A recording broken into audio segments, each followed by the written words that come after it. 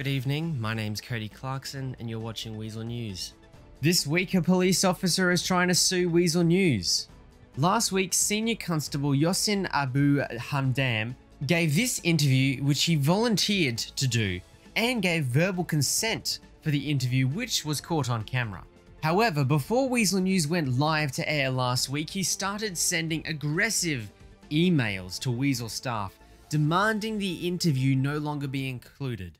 This completely unreasonable demand to withdraw the interview he consented to only minutes before Weazel News went live to air.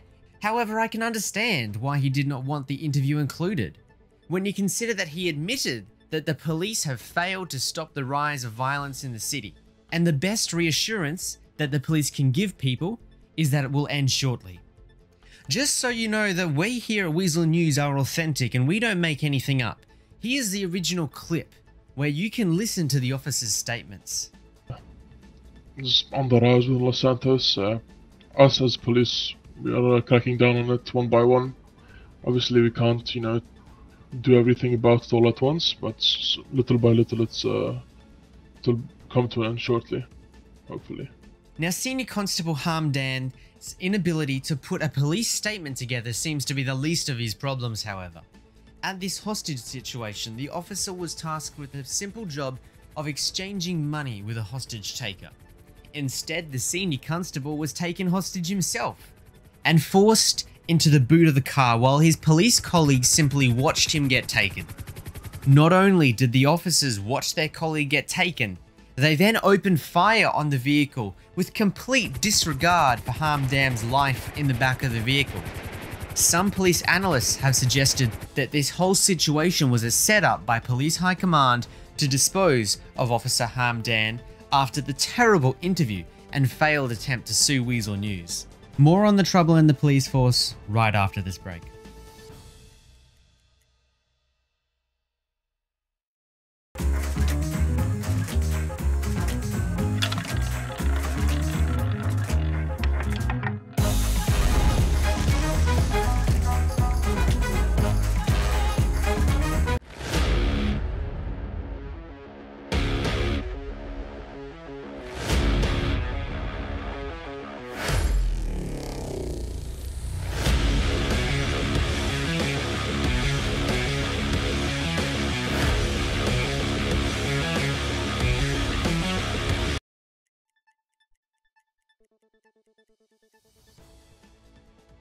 Welcome back. Now, if you thought it couldn't get any worse for Officer Hamdam, you're wrong. There was an incident that occurred on Atlas Street just outside the job center where John Cena shot dead 6 individuals. Now, Hamdam arrived on the scene and saw John shoot 2 of the individuals. He then engaged in cordially conversation with the individual.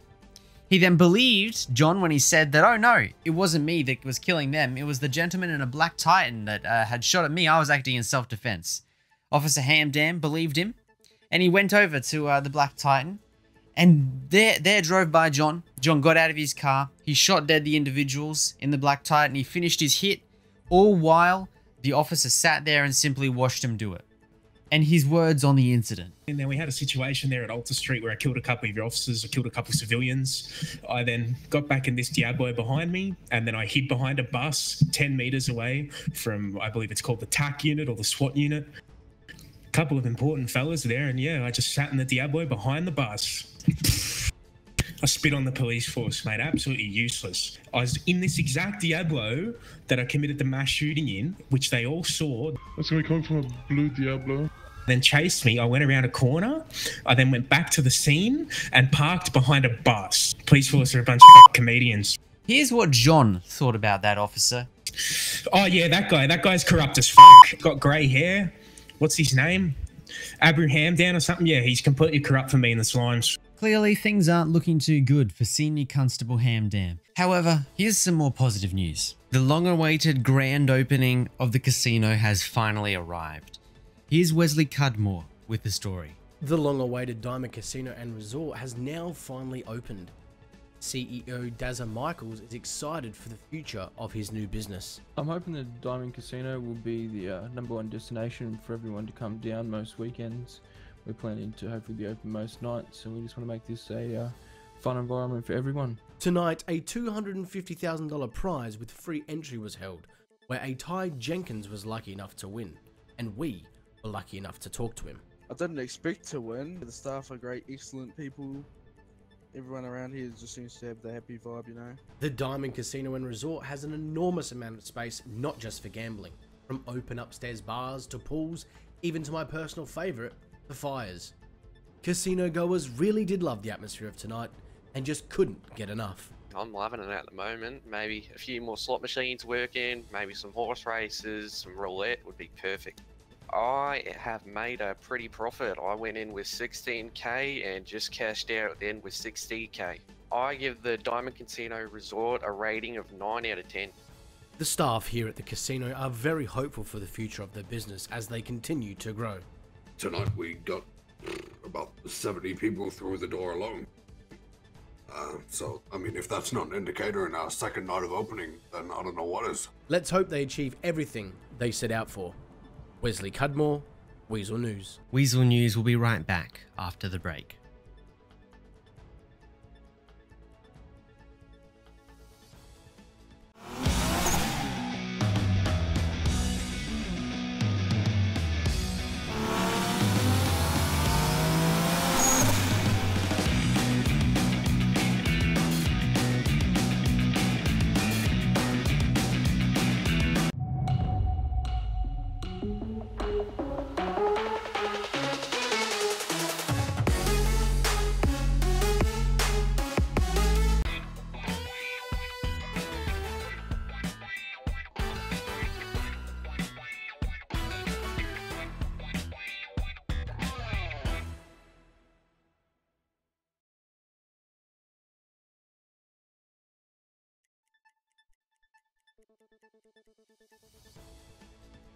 Welcome back, you're watching Weazel News. Our next story brings us some more eye-opening images from the police force with our reporter, Mike Martini. What started off as a routine traffic stop turned quickly into a full-scale shootout. Police attempted to stop a black Sultan RS for speeding, but were led into an ambush on the Humane Labs property. Police quickly surrounded the area, but with one officer shot dead, police appeared fixated on killing these offenders. It appeared that there was no option to take them into custody. Police took little regard for where or what they shot at, with several bullets striking the ground close to our cameraman. The suspects on the off-road bikes, were they really a threat? They were no longer shooting, and yet police were willing to spray fully automatic weapons towards them and others in an attempt to kill them.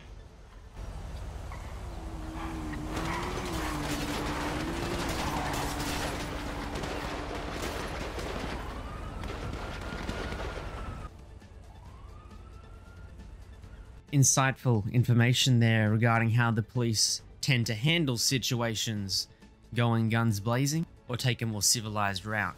Which do you think the police should be doing? Our next story with Wesley Cudmore. Local hoon or common criminal? You decide. Last Saturday night, Weazel News was doing live coverage of a carjacking suspect fleeing police around Little Seoul. The chase dragging on for quite some time when the suspect suddenly came to a stop at the Hill Valley Church. Police and patrons were not impressed. This speeding car was caught doing speeds over 150 kilometers at around 8:30 last Saturday night. The vehicle finally stopping here where we caught up with Deputy Jackson Marcelli. He had this to say. Today we were just conducting a traffic stop on a vehicle that was driving recklessly throughout the city, where he claims that a brick fell on his foot and stuck his accelerator right to the floor and fled through the city at high speeds. Because a brick fell on my foot, and I stopped, tried to stop the car, and this officer over here says he's not buying my story. Well, highly unbelievable that a brick was ever found, nor was one found on the floor of the car. There was no fatalities or any injuries throughout the pursuit, which was obviously a good factor.